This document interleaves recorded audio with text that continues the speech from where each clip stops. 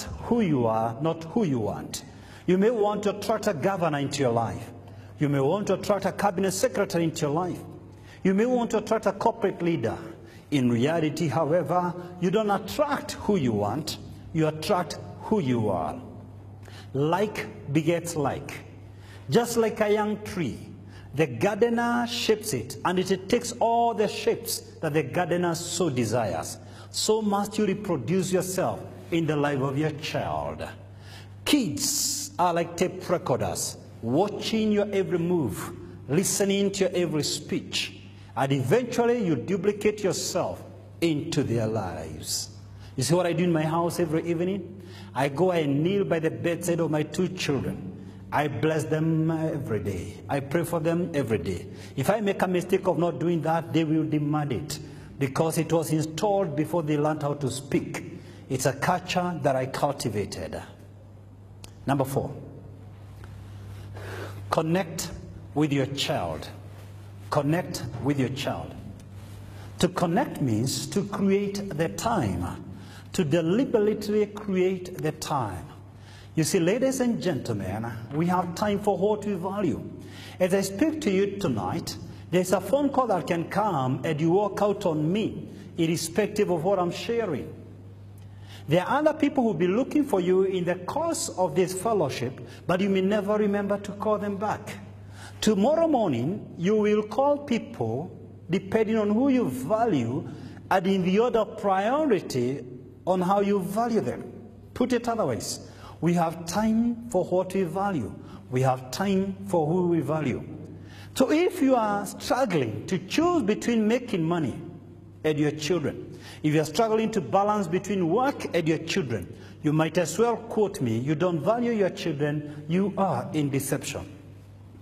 Now, I want to pick 2 characters for you, and I trust and hope no one will use this message or distort it for whatever reason. I have deep honor and respect for the late President Nelson Mandela. I honestly believe he was larger than life. He was the greatest icon in our generation by the time he died. But I've often wondered, although we are told he may have suffered 27 years in jail, among many others, he lost 3 of his own children to HIV/AIDS. Is it possible? Don't answer me. Food for thought. Is it possible? Is it possible? Deep down his heart, he may have questioned his priorities. He may have wondered, was it worth it to save a great nation out of the forces of apartheid at the expense of my own children? If I needed to save a great nation and the world at large, then did I need to start a family? Food for thought. I wonder how many listening to this voice tonight would want to reach the epic of their career ladder and lose their own children to HIV/AIDS, to drug abuse, to violence, to crime. The only true Nobel laureate from this nation, Professor Wangari Maathai, on her deathbed, it was reported in the local dailies that the one thing she regretted is that she never spent enough time with her own children. If I may paraphrase the good professor, she learned a little bit too late that parental responsibilities cannot be delegated. You can't pick it up from where you left after gaining the fame and the fortune and then pick it up. The growth of children is irreversible. It won't wait for you to put up apartments and buy land and shares and stocks and then pick it up from your busy schedules from where you left. Once you lose every stage, the change is irreversible.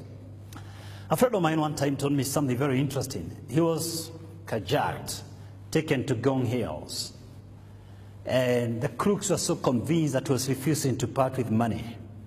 But they were so gracious to give him some 5 minutes to make a last call. And they told him, look, we're going to give you a phone because we're going to kill you in just a moment. Make a phone call to whoever you may want. Please talk to me, talk to me. Talk to me if you can. Who do you think he called? His wife. Oh, what do you think he said? What do you think he said? Talk to me, talk to me. What do you think he said? Kuna mawe nilikuwa nimeacha hapo ya kujenga, sio kimao. Ile mjengo si kumaliza. Do you think that's what he said? Did he call his boss? Obviously, he's still alive. That's why he gave me the story, so don't be sad. They released him. But if you really want to know the most critical